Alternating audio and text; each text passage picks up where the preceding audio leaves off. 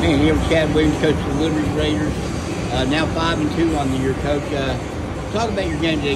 You got started quick against Richwood and kind of had your way with them 96-50.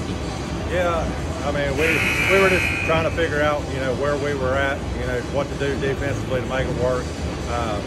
We had to do some adjustments just because we got Zach Bowman's down with an injury, Devin Price is down with an injury, waiting for those guys to be back, hopefully in the next month or so. So we had to do some adjustments on our offense, but once we figured everything out, we were pretty good after that. I think if you get double-figure scoring from Cantley and Sims, and you can count on them when you need them, like they did tonight, that'll be a big thing for you moving forward. 100%. I mean, we've always wanted more spread-out offense, just because we don't want them to be able to key on Jalen or Ethan. So with what we got from those guys tonight, we should be fine if we can just keep that consistent. I know you want to play good defense, but I don't think anybody extends as far as Grant Russell was shooting tonight. I mean, you must have been shaking your head early in the game that if he's going to hit 35-footers like he was tonight for Richwood. Yeah, I mean, the first one you're like, okay, and then the second one comes, and I'm like, guys, we got to get out there because we can't have somebody that's getting hot, and so we put a little bit more pressure out there. But I mean, when somebody's shooting that deep, there's not a whole lot you can do.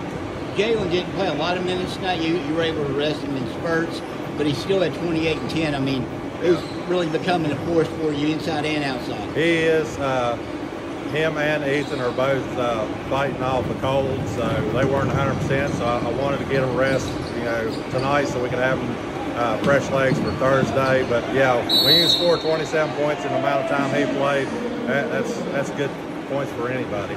Ethan's been really strong for you at point guard this year too. I mean, he doesn't always lead you in scoring, but he seems to always find a way to a double-figure game and gets people where they need to be. I mean, a real plus, and his cousin, I guess, AJ, never really got to have a full career.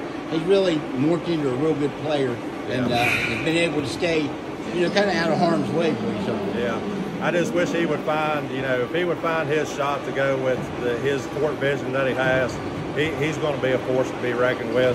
Right now, he's trying to get everybody else involved, and his shot is not there right now. So hopefully that'll come around, and he'll be a more complete player.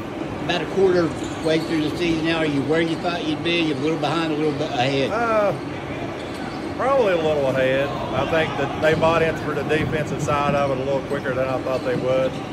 We still have some lapses in our defense, but overall, I mean, we're getting better every game. I think it's a third of the way, actually, right now, so not trying to wish too much of the season away.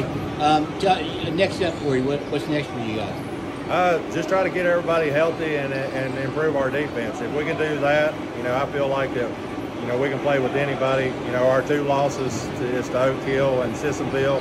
I definitely think we could win those two games if we played a little bit different and improve. So hopefully we'll improve and face Oak Hill later in the year and make it a better game. Chad, appreciate your time. Thank you, sir.